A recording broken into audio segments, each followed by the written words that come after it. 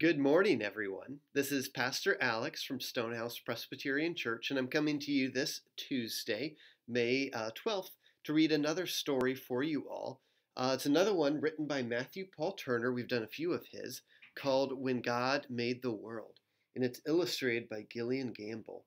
This one just came out pretty recently, but it's got wonderful poetry and illustrations that I encourage you to come close and see with me. So you please join me as we open this book together, When God Made the World.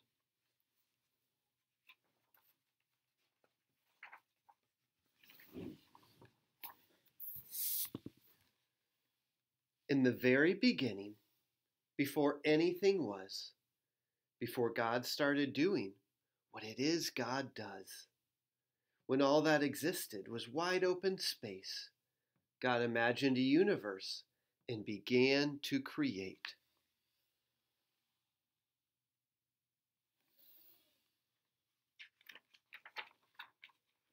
God hung trillions of lights, stars big and stars bright.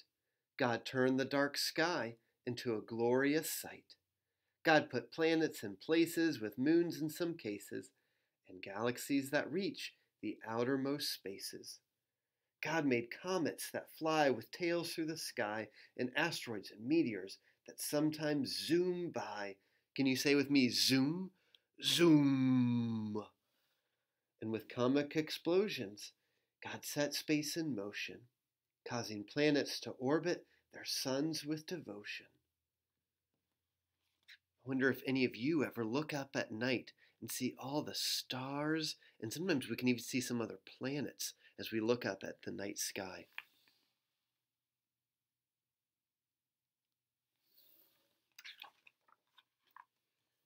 And somewhere amid all of that swirling light, inside a cluster of milky white, among stars and planets and cosmic dust, God made a place for the story of us.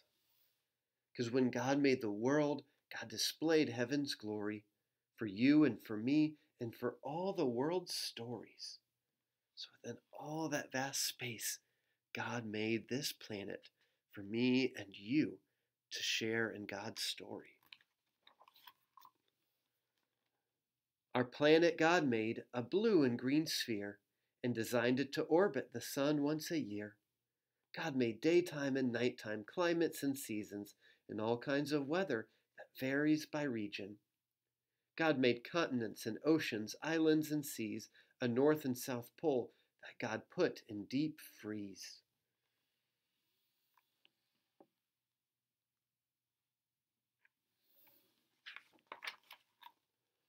God carved rivers and brooks, mountains and caves, made beaches with sand and huge crashing waves. God made tropics and plateaus, glaciers and meadows, marshes and tundras, and erupting volcanoes. Look at the erupting volcano. And apparently the polar bear just goes everywhere along the planet with the main person. I like this image of the people canoeing down a river too. So one of my favorite things is to kayak or be in a canoe. God made some places high, with peaks in the sky, and places where snowflakes still fall in July. And in quite a few spots, God made it so hot. Should you visit, just know that you must drink a lot. God made valleys so low and geysers that blow, and under Earth's surface, God put well springs that flow.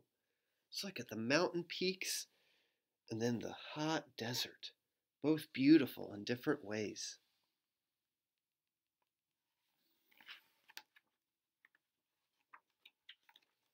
Then with gardens and forests and other things green, God made earth come to life using soil and seed.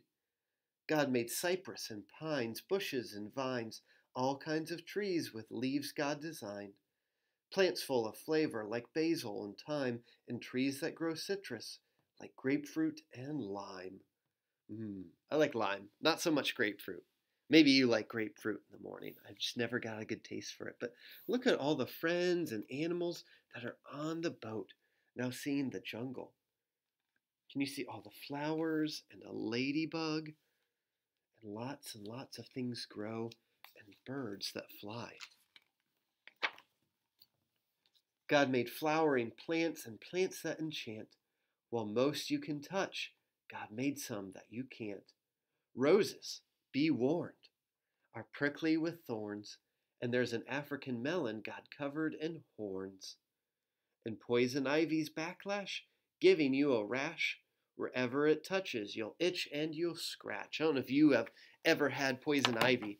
I've had it a few times, and it makes you itch and itch and itch. So be careful this summer around poison ivy, because you don't want to do that. But if you're at home with me right now, if you want to practice like you're itching and scratching, itching and scratching. But don't let those things stop you. Run barefoot through grass. Pick a flower or two or a bouquet, perhaps. Find a tree you can climb, or with a seat and some twine, build your very own swing, or a backyard zip line. Look at all the colors this world has to offer. And when you eat grapes, or pour syrup on crepes, or into a forest you go to escape, give thanks to God for all that God made, for the fruit and the syrup, for the trees and the shade. Because when God made the world, God did all that God could to create every detail for our joy and our good. Look at all that great food that they're sharing. Doesn't that look like a really fun place to have a meal together? And all the different people and creatures who are joining in. Now what happened next is a mystery at best, but God made a bird, and that bird made a nest. So God filled the sky, perhaps over time, with birds, and most learned how to fly. God made bluebirds and blackbirds, big birds and small birds, a few birds quite absurd, and the loudest birds you've ever heard. Crows crowed, doves cooed, chickens clucked, owls hooed, robins chirped, pheasants whirred. The world got noisy when God made birds. And I've been hearing a lot of birds, probably like so many of you have too, outside your homes right now in this beautiful spring weather we've been having. And I wonder if you can make some bird sounds with me. Can you go? Let's make them all together. Can you crow? Crow. Coo. Coo. Coo. Can you cluck, cluck, cluck, cluck, cluck, cluck, cluck, cluck? Can you hoo like an owl? Hoo, hoo, hoo. Can you chirp like a robin? Chirp, chirp, chirp. And then I don't know how to make the sound pheasants make. Maybe some of you can, and send it my way. Then the ocean's filled with fish, sharks, and krill, creatures God made with fins and with gills, swordfish and trout, fish sleek and fish stout, and whales that God made to breathe through a spout. Look at that big, big whale. It needs a spout to breathe through, because it's actually a mammal like us, and it breathes air even though it swims in the water.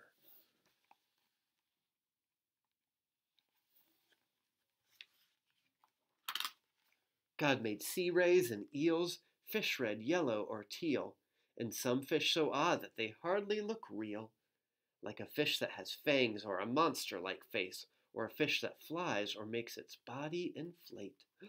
Look at all the wonderful creatures in the sea. Looks like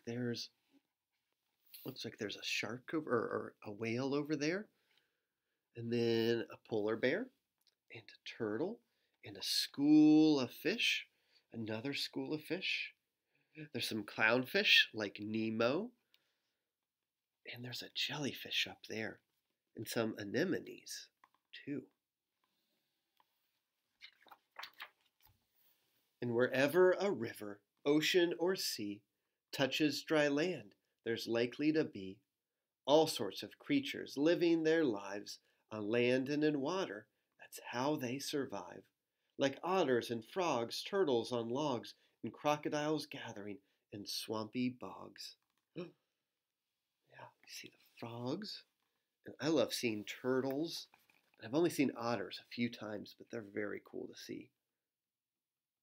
It looks like there might be a little alligator here sneaking around. And then God made cows, horses, and goats, and God made gibbons with inflatable throats. God planned lions to roar. Can you make your loudest roar? Roar! And tigers to pounce. And kangaroos, God thought, let's make you bounce. God made bears to growl, moles to plow, and under full moons, coyotes to howl. Can you howl with me? Ooh! Ooh! Donkeys brayed, giraffes bleated, jaguars prayed, and rhinos stampeded.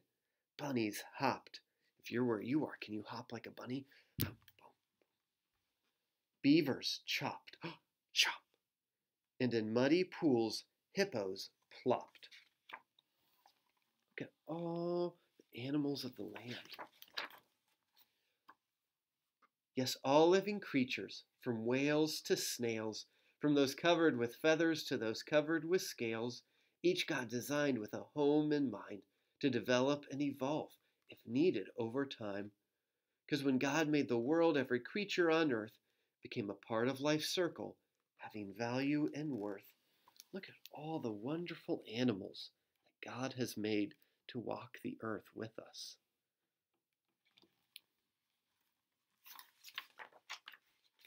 And then God made people, people like you and me.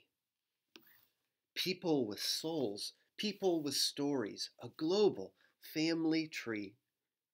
God made us all flesh and bone, covered in skin, and made all our bodies to have hearts beating within. Would you put your hand on your heart and feel that beating?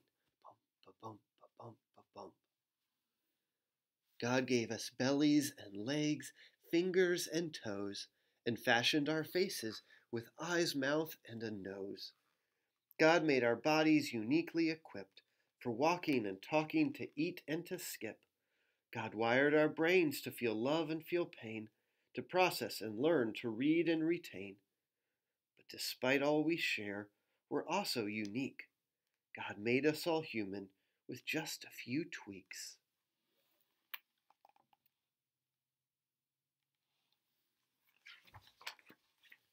Each of our faces, bodies, and traits, our skin tones, our features, God did create.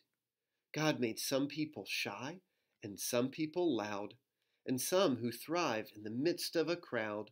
Some make music and some like math, and some are prone to blaze their own path. But always remember, 'cause this much is true, God had a purpose for making you, you.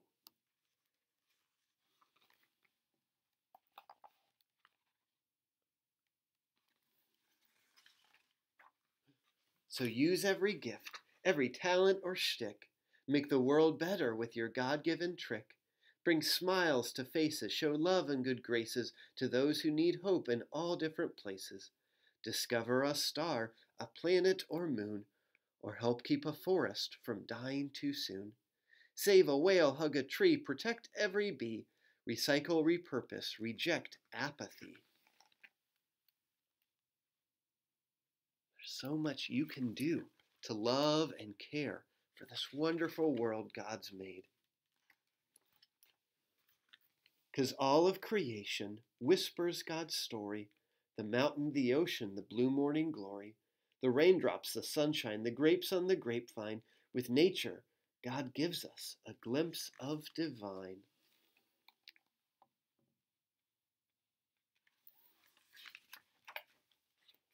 And just like a star might showcase God's light, or a waterfall give us a sign of God's might, the same could be said of me and of you. How we live, how we love, tells God's story too. Because when God made the world and the world started spinning, the story God wrote was just a beginning.